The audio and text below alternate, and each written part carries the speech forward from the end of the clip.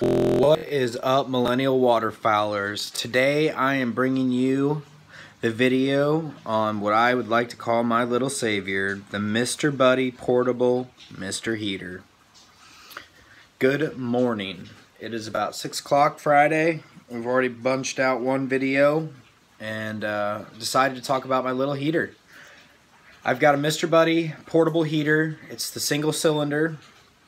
I'm not endorsed by Mr. Buddy Heater at all. This isn't a sponsored video. This is just a genuine review from a waterfowl hunter to another, or to whatever you hunt or fish or do. If you're camping, whatever. Show you guys my little rig. So I've got the Mr. Buddy Heater. I'll show you guys how it works. It's got a on-off switch pilot. It's got instructions on here. I put some little bit of camo on mine. They come black from the store.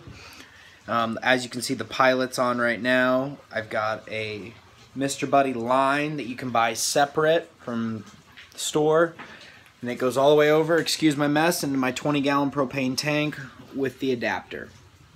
Now here's what I did, folks.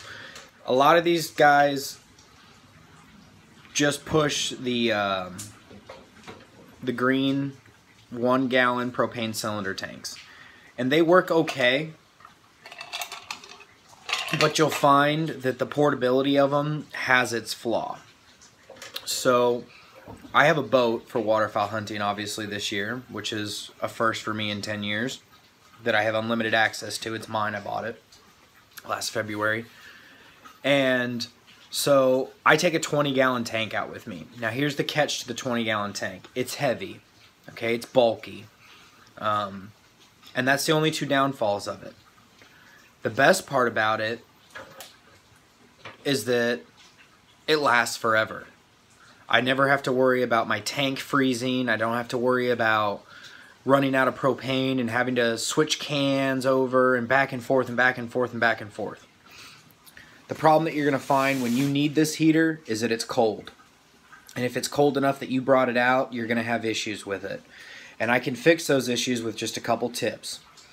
If you buy the 1-gallon cylinders and you're just dead set on the 1-gallon cylinders and you don't want to do the 20-gallon conversion with the cord or the hose that adapts into the heater itself, the problem that you're going to run into is when it gets really, really cold, and aside from you not wanting to lug it out there wherever you're going, is that your tanks freeze after about 45 minutes, depending on how cold it is, depending on where you're hunting. I've hunted I've fished in ice shacks and shanties up north, and they last about 45 minutes, and then they just freeze up. You got to take the can out, put a new can on, set it a few feet back and let it thaw out, and turn it and let the can unfreeze.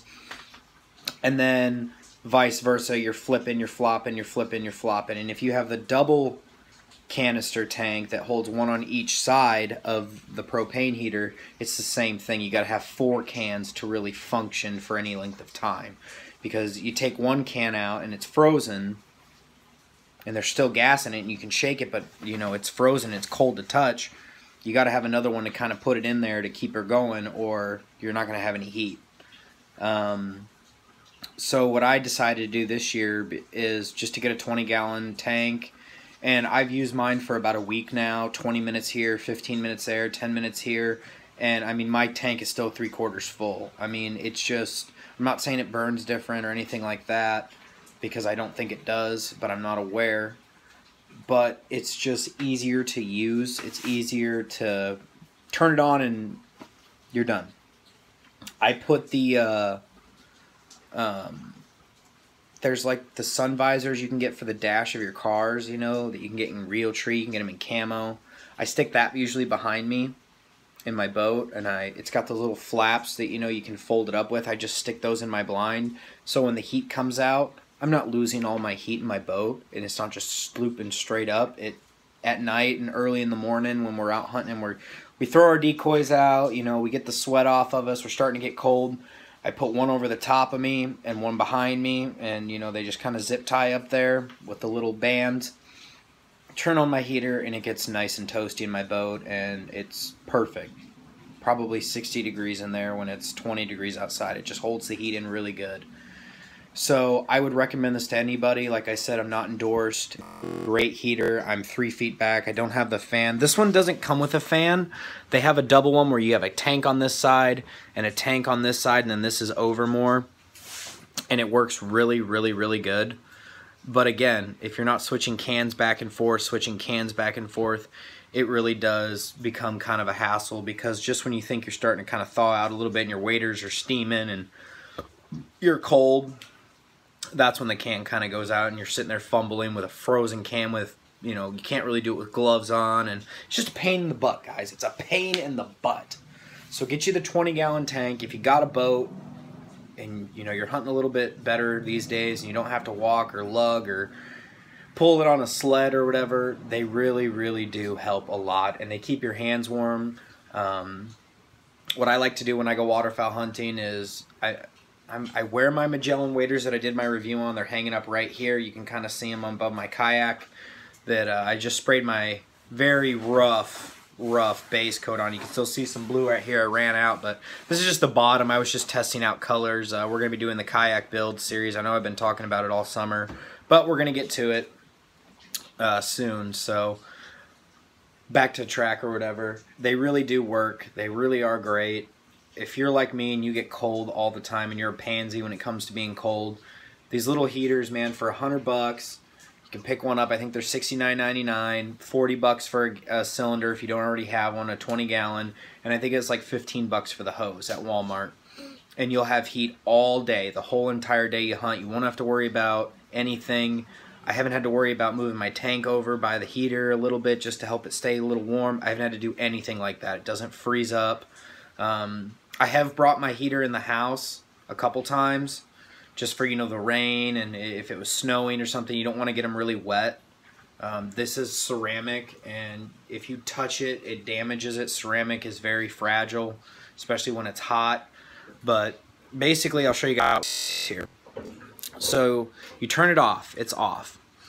You switch it over to pilot, which is the first setting. It locks in. You push down. That's going to engage the pilot light, and you see where it's glowing orange. That is the ceramic steel tip that gets hot. That's a safety mechanism that allows gas to go up the line and back to the ceramic into the ceramic pad lines. Then you can push down again, twist it over, and you will be in low setting. The heat comes up, you'll see a little flicker,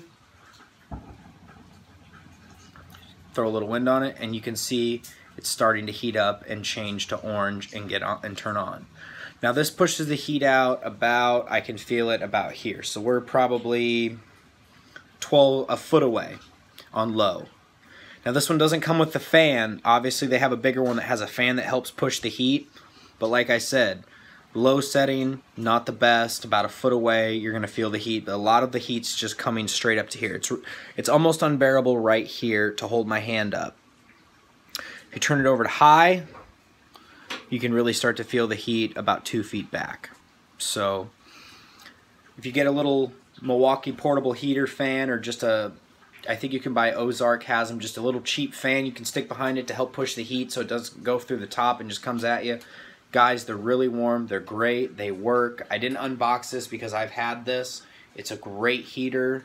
Like I said, you'll see it all season with me when we go out and hunt, and I'll show you guys what I do with them, and your hands will always be warm. I got wader gloves this year too. That's another first for me. I've hunted years without wader gloves or waterproof gloves, and always just use the hand warmers and everything. And don't get me wrong, I still got hand warmers, still got the heated jacket. I hate being cold, but there's great technology for affordable prices for everyday people like you and me, to where you can have something nice. So if you have any questions, shoot me a comment. I could probably answer it. When it comes to this, I have taken one of these apart and cleaned it. If it does get clogged, I can kind of guide you a step-by-step on how to unclog the lines. They are kind of fragile, so if you're hunting sand on the rivers and stuff, you kind of want to keep it kept up off the sand with like a rock or something, because if sand gets in your lines, it's a pain in the butt to clean out. You got to get an air compressor, but they do work great.